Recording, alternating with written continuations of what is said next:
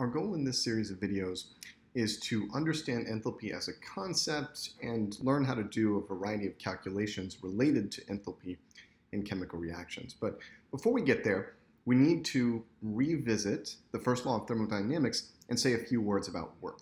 And that's what we're going to do in this video. Now, we've discussed so far some distinctions between different types of energy, and there's one last important distinction we need to make, that between external energy and internal energy. And internal energy, which we're going to represent with the symbol U, is far and away the most important type of energy in chemical thermodynamics, because what we're interested in is the energy inside our system due to the kinetic and potential energy of the molecules within the system. That's internal energy. External energy, which we're much less concerned with, has to do with the system moving through the surroundings. For example, kinetic energy of the entire system as a whole. We don't need to know anything about the inner workings of the system to calculate external energy, and so it's not very interesting if we're chemists interested in the energetics of the molecules within a system. So, internal energy, U, is the sum of kinetic and potential energy within a system, and this word within is really sort of the key there. Now, let's turn the clock back to the first law. So we used this previously in setting up heat balances in calorimetry, and there are a few different ways to state it. The most common one colloquially is that the first law says energy is neither created nor destroyed. This means that the energy content of the universe is constant. This is ultimately because the universe is an isolated system. The same is true of a system in isolation. An isolated system contains a constant amount of energy that can change forms, but that cannot be created nor destroyed.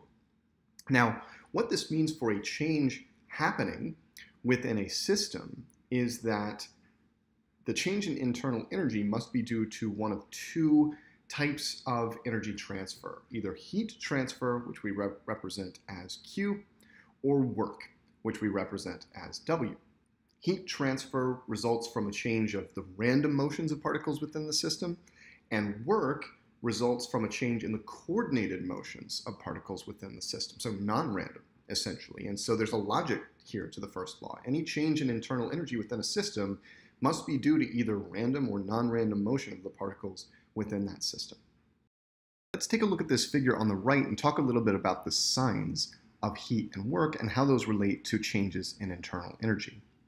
The way we think about the signs of heat and work in chemistry, to me, is very intuitive, because if the internal energy of the system is increasing, the sign of heat or work is positive with respect to the system.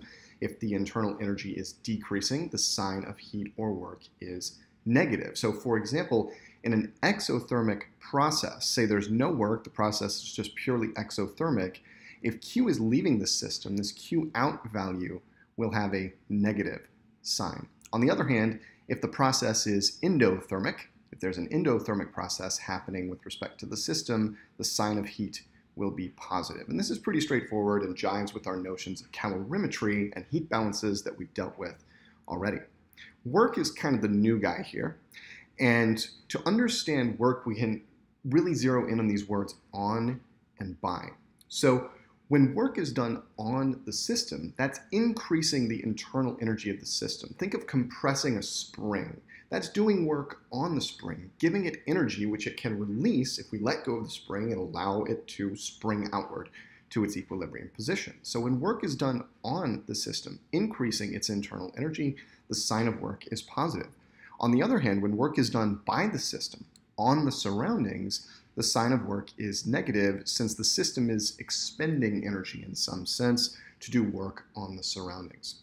It's going to be an important skill to be able to understand, for example, in a problem, whether work is being done on a system or by a system, and whether we're thinking about an exothermic or endothermic process to get a handle on the proper values for these signs. We also need to say a few more words about exactly what work is. Now, work you've probably heard of as the motion of a force through a distance.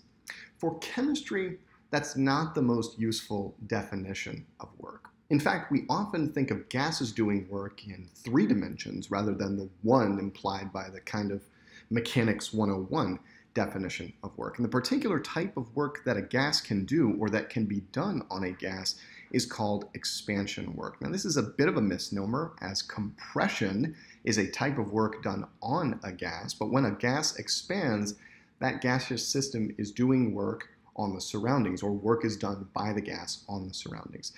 Because expansion is a bit of a misnomer, this is also called PV work, because it results from changes in the pressure and volume of the gas as it's compressed or it expands. An example of PV work is shown in this figure here. We start with a gas inside a cylinder with a piston on top. We push down on the piston, and that decreases the volume of the gas. V2 is less than V1, or V1 is greater than V2. What's the sign of work in this case? Well, let's think about it intuitively first. We have compressed the gas, and if we were to let go of the piston, the gas would expand back up spontaneously. We seem to be increasing the internal energy of the gas through this compression process. That suggests that the sign of work is going to be positive. And in fact, that's the case. The sign of work is positive. There's a mathematical way to understand this, and that's to use this equation for expansion work. Expansion work is equal to negative pressure of the gas times the change in volume of the gas in the process. And note that this is just an extension of the kind of classical definition of work, that work is a force times a change in distance or a displacement. This is sort of the F delta X idea blown up into 3 dimensions, is one way to think about it. Since the final volume is smaller than the initial volume, that means that delta V is less than 0. Delta V is negative. And so in calculating negative P, the pressure, of course, has to be positive, times delta V, we'll end up with a positive number over here. And thus, the work is positive. And so we could say that W on, the work done on the gaseous system, in purple here, is greater than 0. So key ideas with expansion work: it involves either compressing a gas, and that's going to involve work on the system, positive, or expanding the gas, in which case work is being done by the gaseous system, and the work will be negative. And we can calculate that work in quantitative terms using this expression, negative P delta V. And the units of this, by the way, are energy units. For example, a joule corresponds to some pressure times some change in volume. For expansion work, you'll see units of energy like liter atmospheres, with the atmosphere unit of pressure and liter the unit of the change in volume. But joules and other units of energy, calories, will work just as well for this. They just may require a few more unit conversions to make them work out.